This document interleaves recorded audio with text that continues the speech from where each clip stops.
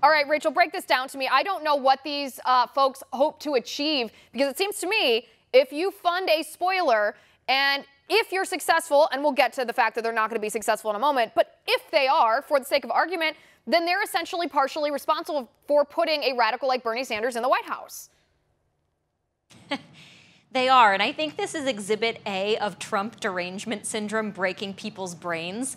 Because again, these are avowed conservatives and Republicans who I think we would call useful idiots for the use of the mainstream media in electing someone like Sanders or Warren or someone who would do immeasurable harm to this country. And more than that, they also want to go after Republican senators who they think are supporting Trump too heavily. So not only do they want to elect Bernie Sanders or Elizabeth Warren, they want to take out the Senate majority. And you have to wonder, what is their goal here?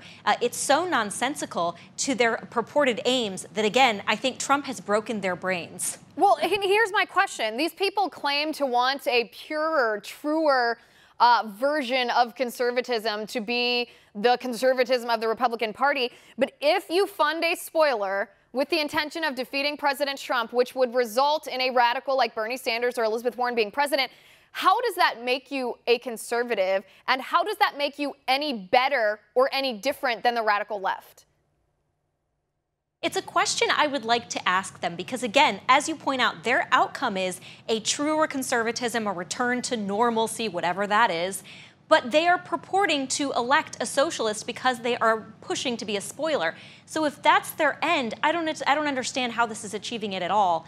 Because, as you point out, it's going to distort the election so much that the mainstream media is going to use their backing of anyone other than Trump as a means to support someone like Sanders or Warren or any of the Democrats that are running. Well, it kind of reminds me, too, of the nonsensical, illogical view that someone says, I'm personally pro-life and against abortion, but politically I'm going to support other people's right to choose. That doesn't make you pro-life. It makes you enabling abortion. That makes your public-facing persona, your support, you're throwing your weight behind abortion, even if you claim personally to hold those values. You're not really living those values. You don't really hold the values unless you're living the values. That's the same thing with these guys. They can claim to be about character. They can claim to be about fiscal conservatism. They can claim to be about whatever version of conservatism they find to be lacking in the Trump administration, and their accusations are mostly ridiculous.